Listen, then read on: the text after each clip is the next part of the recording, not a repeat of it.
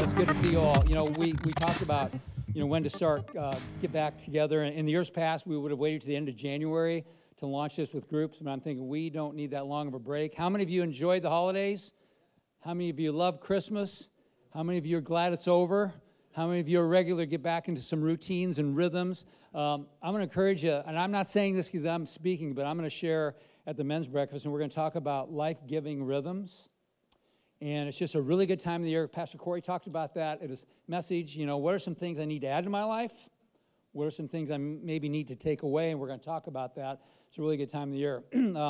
Dave had a lot of info. One thing I just want to reiterate, whether it's the mission trip, let's say it's a beloved, let's say it's a women's conference, I want to challenge and encourage us men to lead the way in this, because it's easy to hear of an event.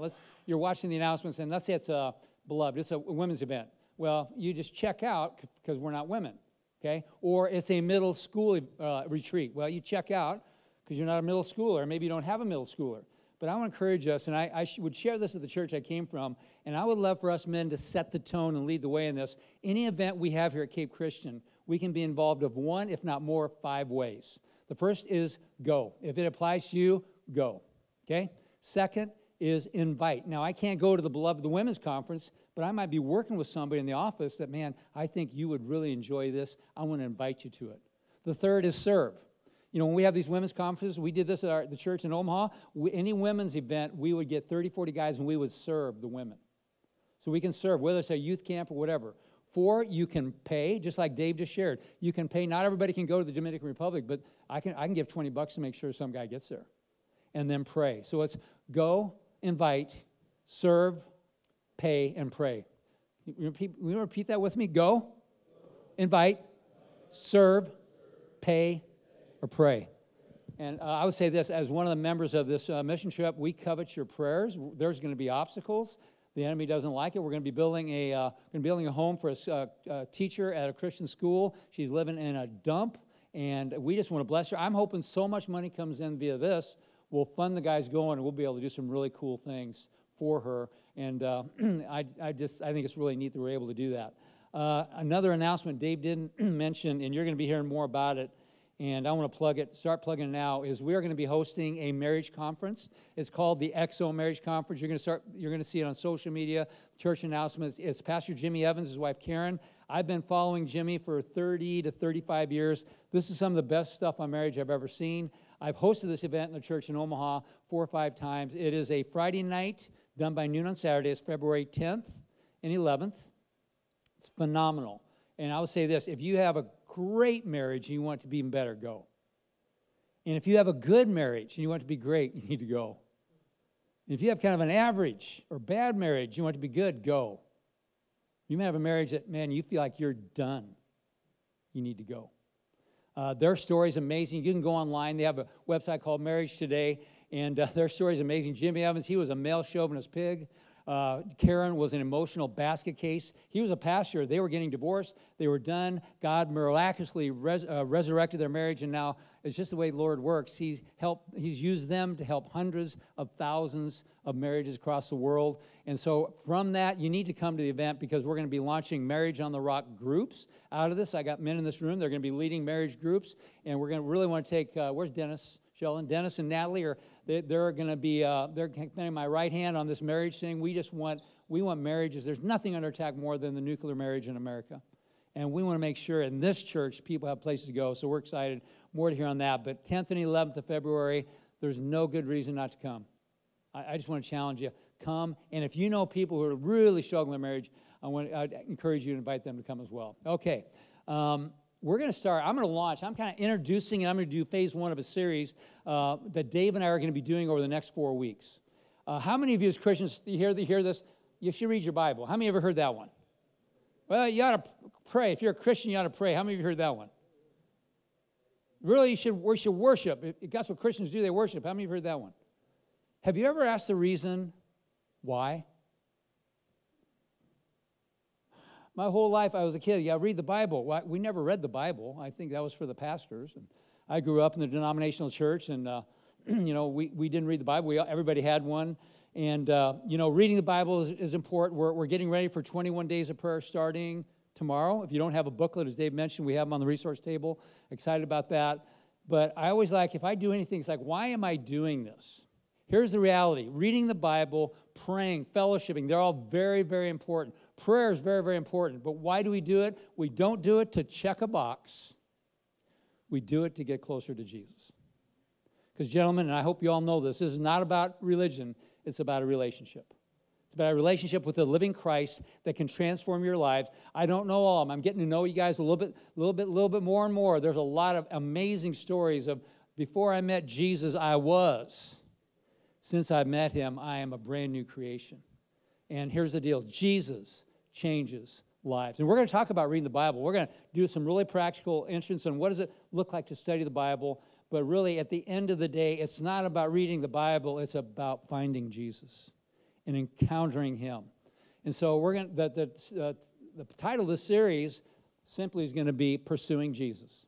And we're going to take the model in Acts 2:42. We believe if there's any individual that's the greatest example in the history of the world, it's Jesus. And we think the best example of any church organization in the world was the early church. Acts 2:42. In the book of Acts, we're not going to really study Acts. That would be a great study. I dare you to read the book of Acts and not be fired up. Because the church that we're a part of began, I'm going to give you the backdrop. We're going to look at a verse here that's going to be our foundational verse every week, and it's Acts 2:42. And we've talked about this before in CapeMEN, and it's really a recipe for a spiritually fit Christian. It's a recipe. Every healthy, life-giving church should have these elements in it, and it's this. So the backdrop is this. Jesus said it's going to be better if you go away. I don't believe the disciples believe him. I thought, we don't think it's going to be good if you go, but go ahead. He left. He spent 40 days walking around after his resurrection. There was a 10-day gap between the time he ascended into heaven and the Feast of Pentecost. The second most important feast was Pentecost. It was 50 days Pente, 50 days after Passover. He said, go. He gave them the commission. He gave them their new commandment. He commissioned them. He gave them his authority. We talked about that in the identity series. But he said, go, but wait. I want you to go to Jerusalem and hang out till you be endued with power from on high. So there were 10 days between the resurrection. And in Acts 2, we see they're all gathered together in an upper room. There was 120 in the upper room. I don't have time to go through it all, but you can read it. It's Acts 2. Now, what's fascinating to me, we do know that at one time, 500 people saw Jesus after the resurrection. My question is, where was the other 380? I would have been probably the 380. I'd have hung around for 2-3 days. We got fish to catch. We got stuff to do. Anyway, there's 120 in the upper room. The Holy Spirit was poured out. They began speaking in tongues. And the church that we are a part of right now was birthed. You see, there wasn't an early church and a latter church. We're in the latter days of the exact same church. And that church exploded. So here's Peter. Peter, the gutless wonder, the guy who denied Jesus 3 times. He gets up and delivers the first recorded sermon in the New Testament. You need to read it. It's amazing. And at the end of it, they say about 3,000 people got saved. Back then, they didn't count women and children. That could have been anywhere from 3,000 to 20,000 people got saved. That's a good first sermon. That's some good preaching. Amen? And then we see this, and this is the model. So we're going to look at this, and this is going to be the bedrock of what Dave's going to speak, and I'm going to speak about in the next 4 weeks. Is at the end of the day, reading the Bible. These components are all really important. The Word, and you're going to hear, hopefully you're going to feel it from me how much I love the Word, but at the end of the day, we don't worship the Word of God. We worship the God of the Word. And we even see this in John, that he's debating with the Pharisees, and nobody knew the Bible better than the Pharisees. Nobody. And he looked at him and said, you search the Scriptures, for in them, the Scriptures, you will think you will find eternal life. He's saying, boys, the Scriptures speak of me. The people who knew the Bible better than anybody didn't recognize the Messiah when he was standing right in front of them. We don't want to be those people, do we? So the whole purpose of reading the Bible, so I can learn, I can grow, I can convict. We're going to talk about all that, but I can get closer to Jesus. But here it is, Acts 2:42. He delivers a sermon, and here's the thing, these 4 things, and I'm going to pull out the first one. So that's kind of setting up the series. And what a great time of the year to say, you know what, I'm ready I want this to be the best year of my life. How many of you would like for this to be the best year of your life? I don't know of one hand that's not going to go up. You know what, Stovall Weems, he wrote a book called The Awakening. I'm going to talk about it at the men's breakfast. One of the best books on pursuing God, fasting that I've ever read. He said, this will be the best year of your life if it's your best year spiritually. As our relationship with Jesus goes, so goes everything else. And I tell you, let's face it, we've come out of a couple of years where we've had a lot of distractions and a lot of reasons to get out of the rhythm. And so you need to come Saturday. We're going to talk about those rhythms. But here's what we see, Acts 2:42. And they, the disciples, continued steadfastly. I'm not going to unpack that, but that's regularly. It's intentionality. You guys were intentional about coming here. I love that. They continued steadfastly in 4 things. The apostles' doctrine, that's teaching. It's the Word of God. We're going to talk about that tonight. The apostles' doctrine, which is teaching. Fellowship, koinonia. Remember I shared about koinonia some months ago? That's Christian fellowship. That's that unity. That's that bonding that happens when you meet with another Christian. Isn't it amazing that you can feel closer to somebody you've known for 20 minutes than somebody you've known for 20 years? But that's that kindred spirit. And the breaking of bread and in prayer. So tonight we're going to talk about the Bible. How do you read the Bible? I got a slide, I think it says, the Word of God, the Bible is not a book, but it is a library of 66 books. Where do I start? Have you ever, if you're newer, or if you are newer, it's like, where do I start? I would encourage you, I'm going to walk through some things. You got a handout. There is a ton of material in that handout. Gentlemen, I'm not going to get through it all, but I'm going to highlight some things. But we're going to see what the Word says about the Word. I would encourage you, don't read the Bible like a book. Man, if you can pull it off, great. But I tried that once, and I about died in the wilderness in Leviticus. It's not a book. It's a library. We're going to unpack. Some of this is going to be review for some of you. Some of this is going to be brand new revelation. So this syllabus came out of a curriculum I put together years ago. I just thought, why reinvent the wheel? So I'm going to highlight some things. We're not going to go through it all. But first of all, we're going to look at Scripture. 2 Timothy 3:16 says all Scripture. Say all Scripture. How much of Scripture is all Scripture? All Scripture is God-breathed, given by His inspiration, and it is profitable for 4 things: doctrine, for reproof, for correction, and instruction in righteousness. We'll unpack that later. 2 Peter 1:21 says, for the prophecy came not in old time by the will of man, but holy men of God spake as they are moved by the Holy Ghost. And I love Hebrews 4:12. The Word of God is living and active. It's sharper than any double-edged sword. It penetrates even to dividing soul and spirit, joints and marrow, and it judges the thoughts and attitudes of the heart. I love that verse. In some versions, the translation will literally say, the Word of God is pregnant with life. See, it's unlike any book ever written because it has the power to change you and me. It has the power to convict us, to draw us, to teach us, to instruct us. It's amazing.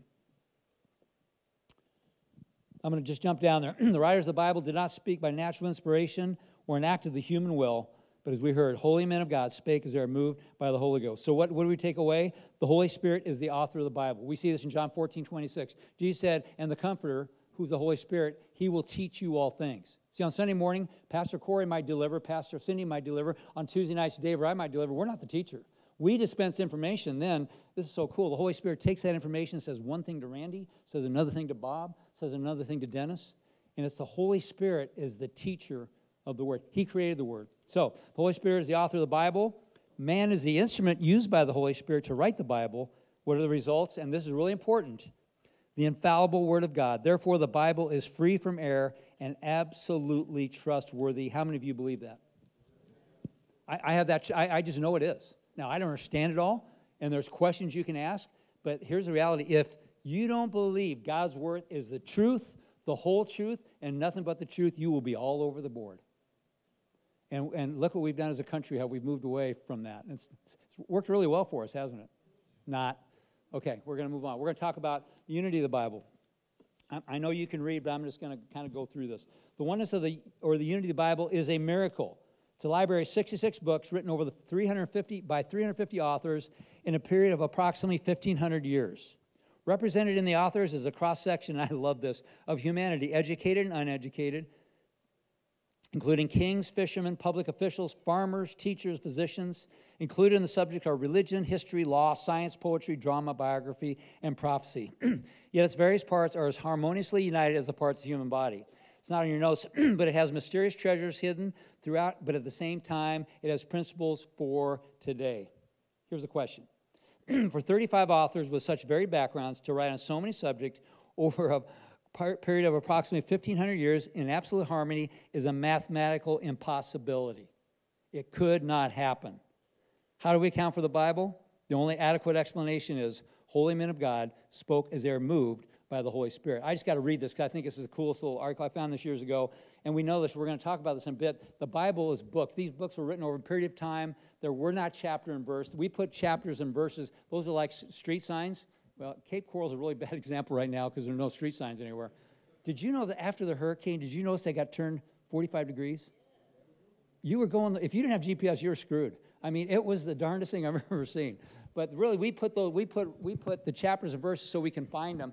But so think about this, and we don't have time to go into how the canonization of the Bible and put it together. But I love this, and it just shows the math. If you're a math nerd, if you're a numbers guy, just Google the Bible and the mathematics of the Bible. There's so many things, but I'm just going to read this. The center of the Bible. Did you know that Psalm 118 is the middle chapter of the entire Bible? And remember, it took thousands of years to put this book together. Did you know that Psalm 117 before Psalm 118 is the shortest book in the Bible? Chapter in the Bible? Did you know that Psalm 119 after Psalm 118 is the longest chapter in the Bible? The Bible has 594 chapters before Psalm 118 and 594 chapters after Psalm 118. If you add all the chapters except Psalm 118, you will get a total of 1188 chapters. You don't have this information.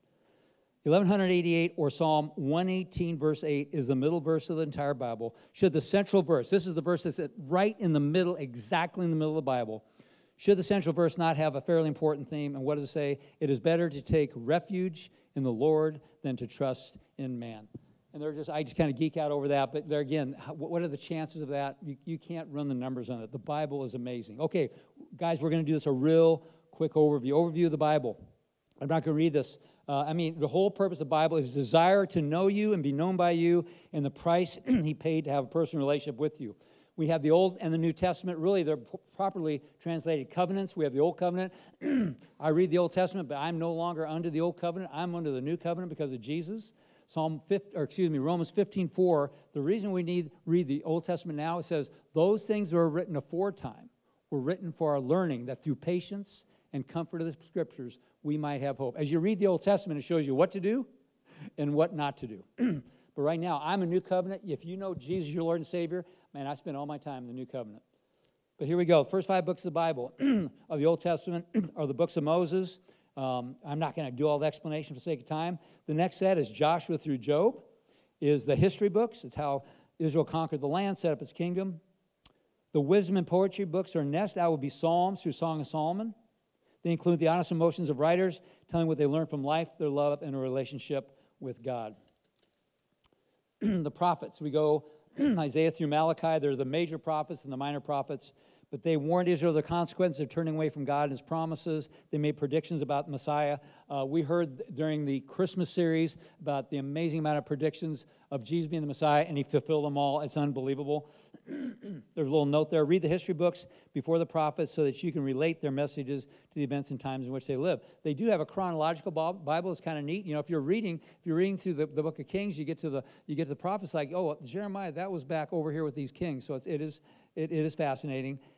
Then, as we heard, there was a long gap. There was a period of silence. Malachi was the last book of the Old Testament. Then we have the New Testament. The first 4 books, Matthew, Mark, Luke, and John. I love this definition. They're newspaper-like accounts of the life and teachings of Jesus Christ, written from the unique perspectives of 4 men who loved him, followed him, and documented his life, death, and return to life.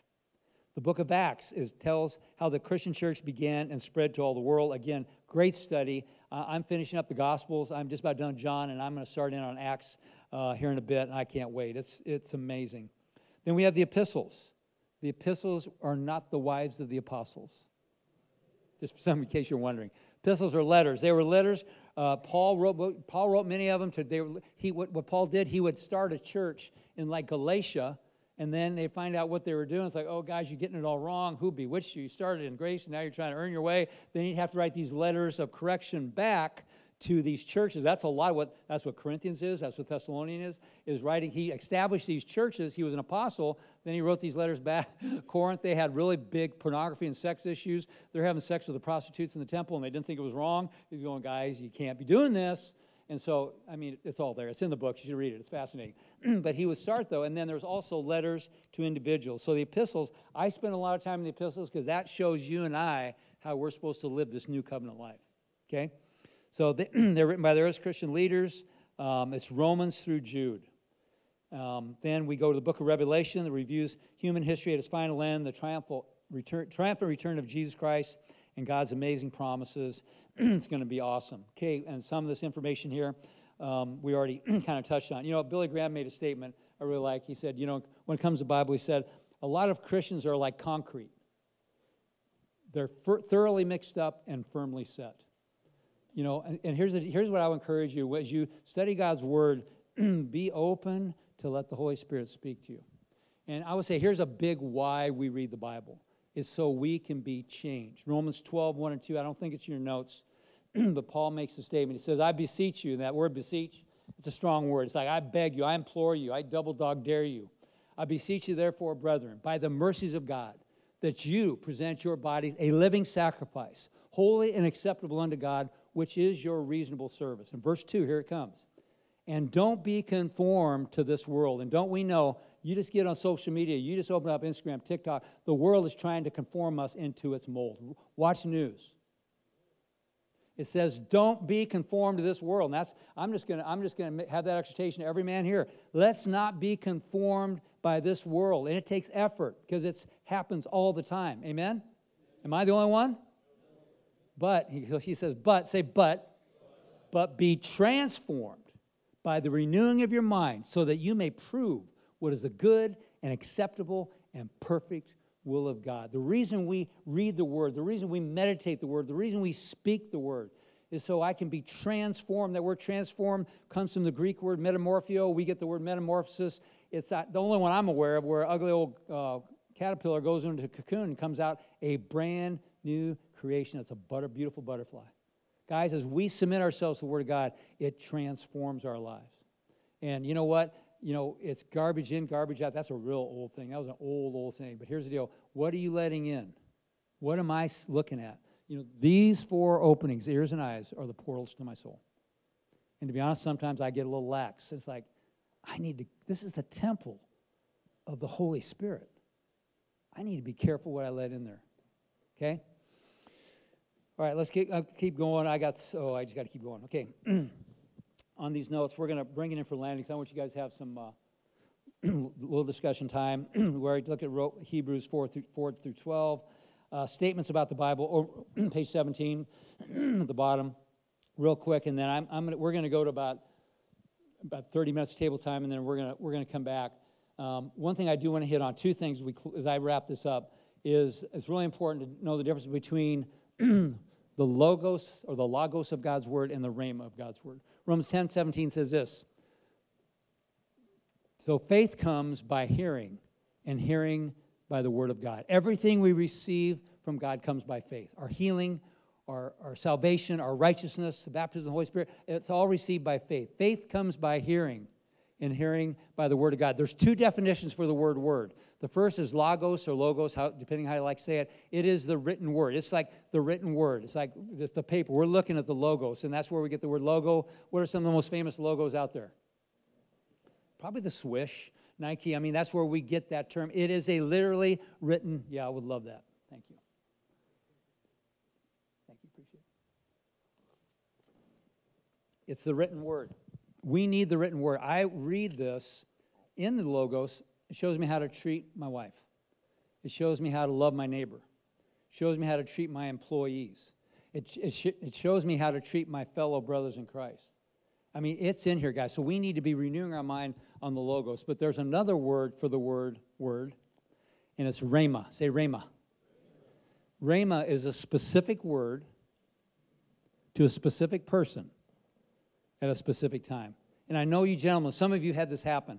I've read the Bible I've been reading it for a lot of years. And, you know, I'll read a verse, and maybe I've read that verse 123 times. And it's like, yeah, that's good. It's good stuff. And then on the 124th time, I'm reading it, and it's like, it explodes. It's like, oh my gosh, I never saw that. That's the Holy Spirit. That is God speaking to you. It becomes revelation. He reveals his word. Here's the reality. The more time, guys, here's the reality. This is the way it works. The more time I'm in the Logos, the more opportunity the Holy Spirit has to turn into Rhema. It's kind of like showing up for class. If I can't learn anything if I don't show up for class. When I get up, sometimes in the morning, it's me and Jesus and the coffee, and I'm tired. I'm kind of reading, and yeah, that's good. I've read that before. And all of a sudden, the Holy Spirit speaks. I love that. Revelation. I call that heavy revy. Who doesn't want some heavy revy? Lord, speak to me. And he encourages us with his word. He challenges us with the word. He convicts us, but it's all so, so good. And the last thing I'm just going to, this is another whole lesson in and of itself. It's page 18, but if how many of you are familiar with the armor of God? We see that in Ephesians. There's an armor of God. It's really fascinating. That's a great study. We could do a 6, 7, 8-week series on that. But it's really fascinating. If you study the armor of God, every piece of that armor is defensive except for one. And this is it. It's the sword of the Spirit. This, gentlemen, this is where we do battle with the enemy. When he lies to you with those vain imaginations, yeah, remember back when you did that, they'll never love you, God can never forgive you. All the things he tries to do is those fiery darts. Talks about the fiery darts of the enemy. Those are thoughts from the enemy. I can't explain it, but it's part of our unredeemed nature. I'm born again. I got a spirit that's alive to God. We've talked about that with spirit, soul, and body. But how many of you had this happen? It's happened to me this weekend. I love Jesus, love my wife. And I heard a song from the 70s, like, oh, that was fun. I remember those days. Those were the good old days. And those weren't the good old days because there was a lot of crap that happened. And I have to take authority over those thoughts. And the Bible says, casting down imaginations and every high thing that exalts itself against the knowledge of God. What does Paul say in Philippians? It says, whatever is pure and lovely of a good report, think on these things. And I've had to do that. Because your mind, I mean, we're all over the place, and we live in such a visual world. I mean, we have pictures all of everything in the world. And I'll remember Kenneth Hagin. Anybody remember or know who Kenneth Hagin was? Great man of faith. He was an amazing evangelist, preacher, teacher, and in his own kind of his homespun country way, he said, you know, you can't keep a bird from flying over your head, but you can keep them from building a nest in your hair. So here's the reality. Why am I saying that? Those thoughts come and go. But when those thoughts that are from the devil come, I have a decision to make. Am I going to entertain them? It's kind of fun. I'm going to say, no, in the name of Jesus, I cast that down. You know who is our best example of that? And I'm going to close with this. Jesus. When he started his ministry, he got baptized by his cousin in the Jordan River. He was led in the wilderness for 40 days, no food, no water. And Satan came and tempted. It's in Matthew 4. You just need to go read it. Satan came and tempted Jesus. And here's the reality. Everything Satan tempted Jesus with, he could have done. But you know what? He had to do something that you and I could do. When Jesus said, you know, Satan said, hey, if you're who you say you are, turn that rock into a piece of bread. You know what? Jesus could have done that, but you and I can't do that. And he left us a model. Guys, this is one of the most important things. I heard this, Tony Evans, anybody knows who Tony Evans is? I heard him preach this at a Promise Keepers about 25, 30 years ago. It was one of the most powerful things I ever heard. And he talked about if you want to punch the devil in the mouth, you need to hit him. And when Jesus was tempted by Satan, he said, every time, 3 times, Satan tempted Jesus. He said, it is written. Word of God, final authority. Satan tempted him again. You know what Jesus did? Do you know who I am? No. He said, it is written. 3rd time, Satan tempted him. You know what Jesus did? I think you're getting it now, right? He said, it is written. And Satan left him till an opportune time later. Here's the deal, guys. The devil's going to come until Jesus comes back or we go to be with him. And so we need to learn. And we're going to talk more in the next weeks, you know, memorize the scripture. But you need to have some bullets in your gun. I mean, when he comes, how many of you have ever had fear come on you? Every one of us has. You didn't all raise your hands, but in some way. 2 Timothy 1:7 says, for God has not given me the spirit of fear, but of power and of love and of a sound mind. So when those things come, when you speak the word of God, it's like Jesus shutting the door on the devil's face. We need to hit him. Say hit him. Say it like you mean it. Hit him. So we're going to go to discussion time. I went longer than I was going to. We're going to take about 20, 25 minutes, half hour. We got these questions. And here's the deal. Table leaders, you can use any of these I give you. If you got one better, feel free to use that.